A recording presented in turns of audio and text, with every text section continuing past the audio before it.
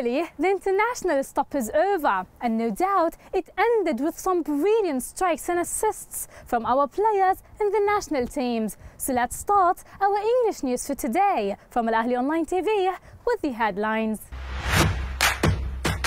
Al-Ahly international players qualify Egypt national team to the Africa Cup of Nations. Al-Ahly fans welcome the team's delegation in Sudan. Musimani, we have to end the group stage in the best way possible. Kahraba to return to full training after Sudan's trip. ABF confirms Al-Ahly's victory over Zamalek in basketball derby. Al-Ahly will not participate in African volleyball competitions.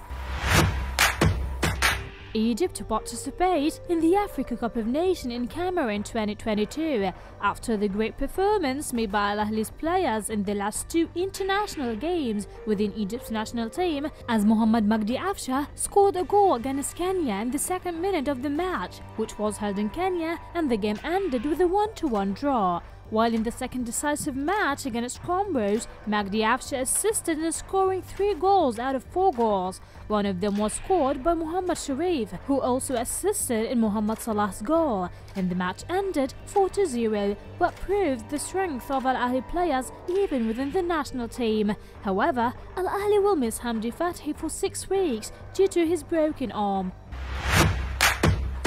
Our fans welcomed Al-Ahly's delegation to Sudan upon the team's arrival at Khartoum International Airport. Al-Ahly fans cheered for our players and the coaching staff and wished them luck ahead of our upcoming game on April 3 against Lilmariah in matchday 5 of the CAF Champions League group stage. The Red Eagles currently sit in second place, 3 points behind Tanzania's Simba, with a total of 7 points in 4 games. Patsi Musimani, Al-Ahly's head coach, spoke about the team's upcoming match against Sudan's Al-Murriq in the 5th fixture of the CAF Champions League group stage, saying that defeating Al-Murriq will allow us to achieve many goals, such as qualifying to the next round, keeping our hopes in being the group leaders, as we will face Simba in the last fixture, and sending a message to all the other teams that we are always capable of winning away from home. He ended his words describing the CAF Champions League as a marathon. The most important thing is to end it in the best possible way. Mahmoud Kahraba, Al-Ahly's winger, apologized to Patsi Musimani, Saeed Abdul Hafiz and the team players before the team's training sessions on Wednesday. Abdul Hafiz stated that Kahraba will join the team's full training after the game against Lilmariah. Our winger Kahraba trained away from his teammates to maintain his fitness level during his 1-month suspension.